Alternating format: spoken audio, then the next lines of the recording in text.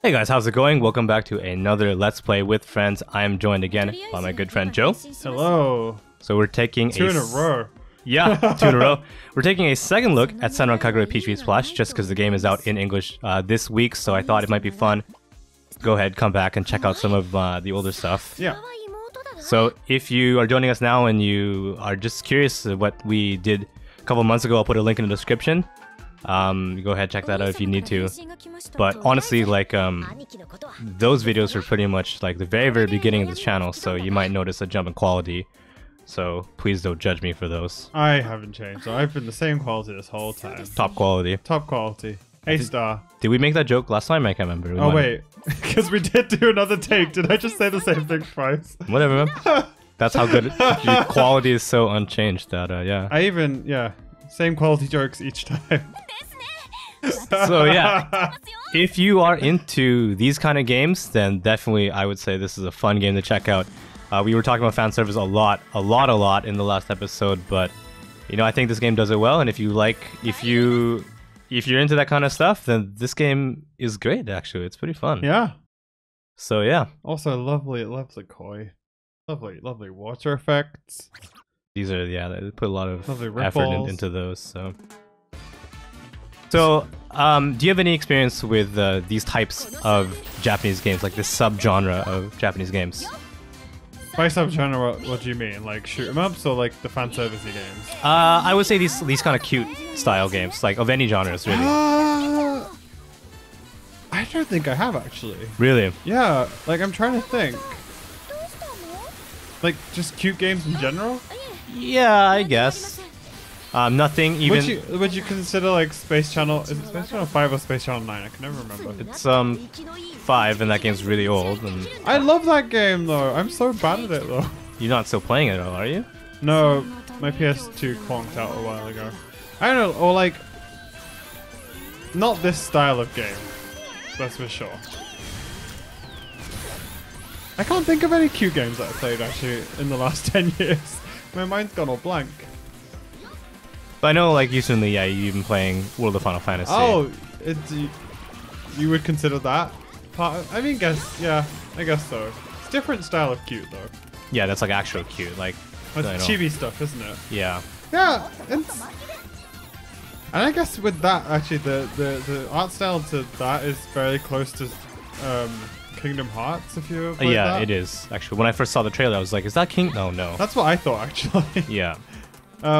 But yeah, I'm enjoying it. It's not like a super involved game, to be honest. Like, I haven't gotten too far into it. I'm only like 10 hours in, I think.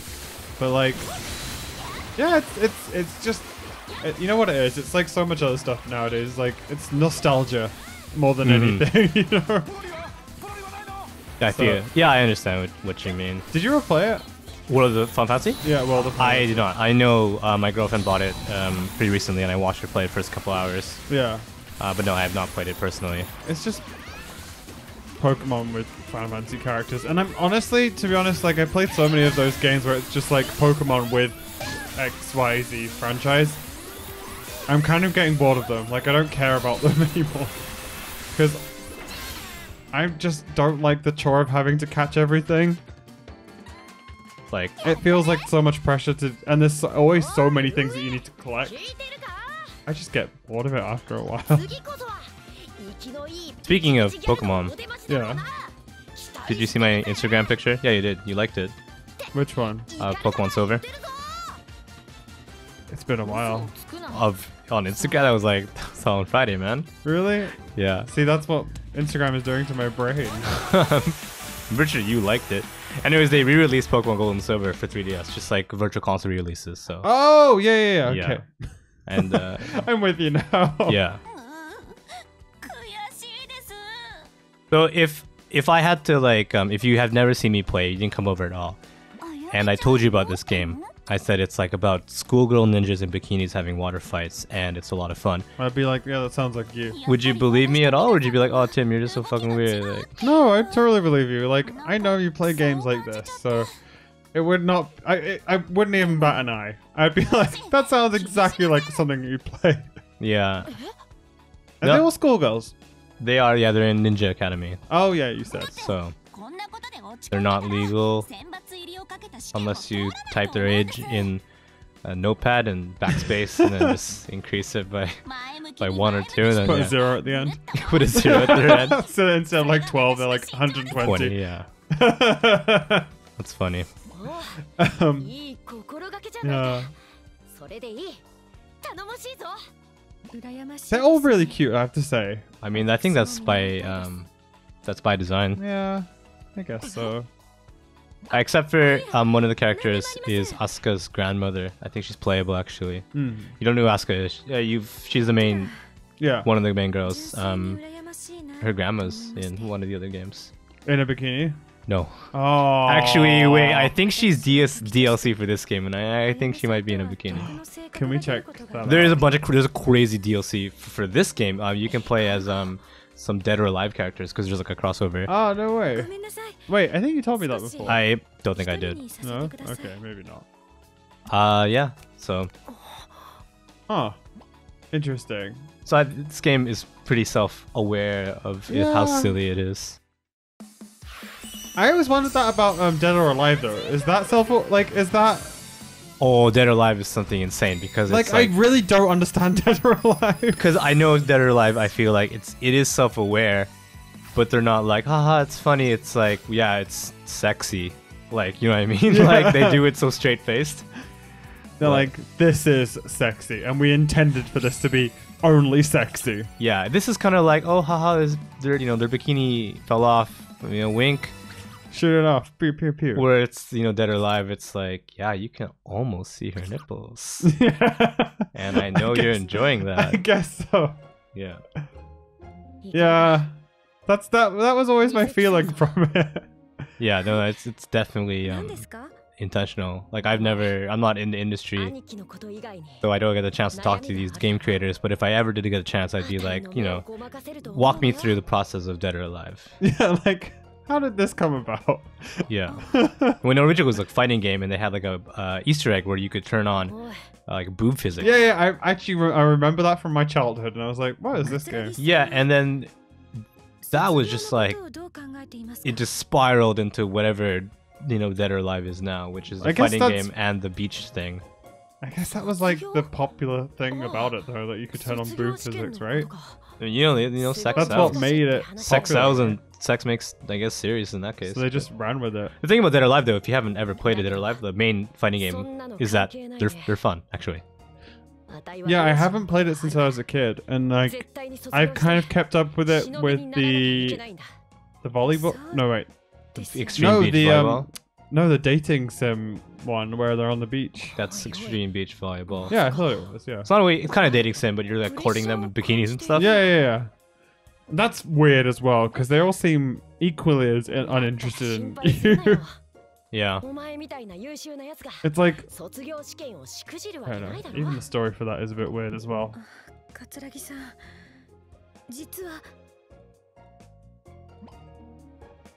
So, yeah, I don't know. I don't want to talk about fan service game. We spent a lot of we did that talking about before, but wait, what just exploded? We'll find out. Yeah. What is this? You should translate this. Oh no, please don't make me translate on the spot. It's like, oh, it's been a while, you guys. Oh my god. Like, why are you here?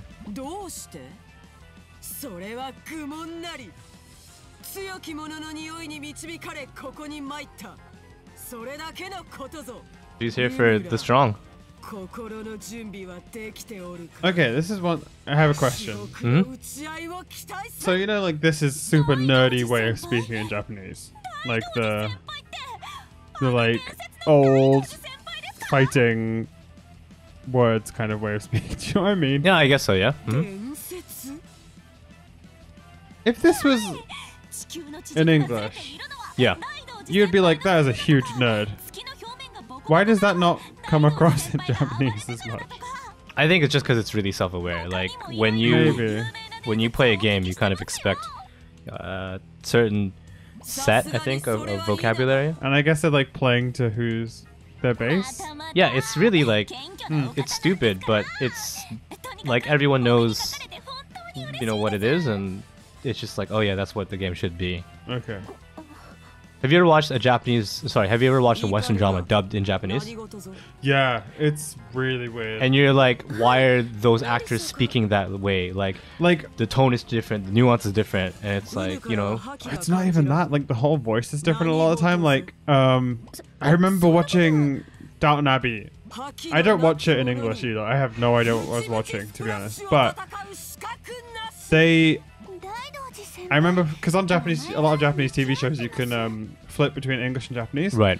So I flipped from the English to the Japanese, and this super matronly, like deep-voiced woman was talking like this, like with a really cutesy little voice. And it was just like, yeah, in Japanese, right? and it happens so like across the board in Japanese dubbed things, like anything like that.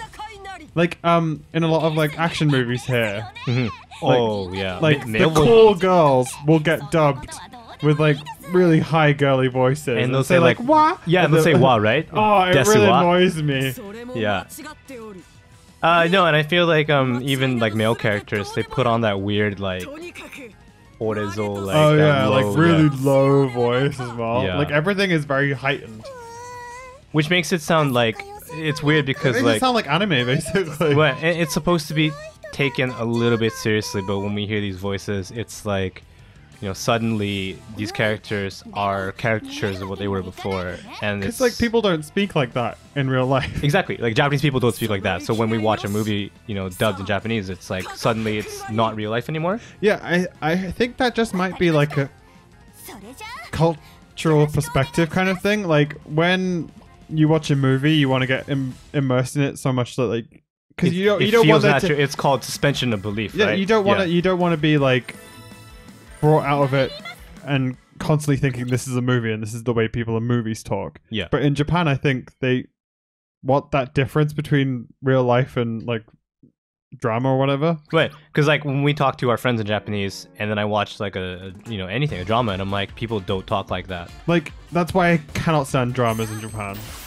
Like because right. I always feel like they're super overacted.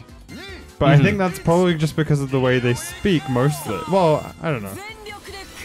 It's not just that, but it does really get to you, I think. Well, it gets to me at least. Yeah, I mean, just for fun, like, you know, we have at home here, we have a subscription to Japanese Hulu. Oh, yeah. And Silicon Valley is on there.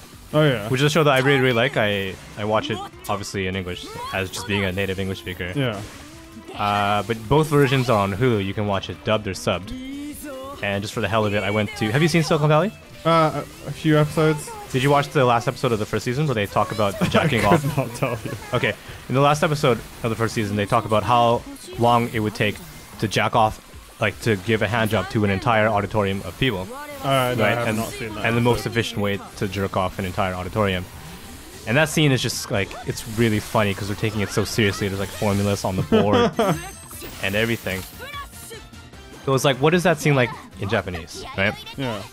The humor of that scene is just sucked dry. Oh, like comedies in Japanese do not translate at all.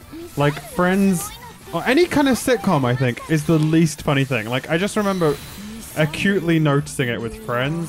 Mm-hmm. Like how any humor is sapped out of it. It's completely dry and straight-faced. Yeah, and it's like suddenly it's not a tongue-in-cheek funny thing about their talking about penises and how to jack it off. It's just like, I don't know, there's a weird disconnect with it. You know what I mean? It feels very serious, doesn't it? Yeah. And like not tongue-in-cheek serious, but like actually serious. Yeah. Anyways, I actually think that's a good place to stop. Definitely. The last thing we say to talk about is penises, but part of the course. Whatever. So I hope you enjoyed taking a quick look at these two levels as we talked over them about penises and Japanese movies and stuff. Ruin the experience for you. So if you enjoyed this content, you can always check out the channel. I do cover Japanese games, both old and new. So I just try to upload a couple times a week. So you might find something that you enjoy, and maybe you have a friend that might enjoy it as well, so go ahead and share it with them. And if you have an idea for a game that you might think would be fun to play, let me know. Leave a comment on this video or message me on Twitter. But as always, thank you very much for watching, and I'll see you again. Thanks. Bye.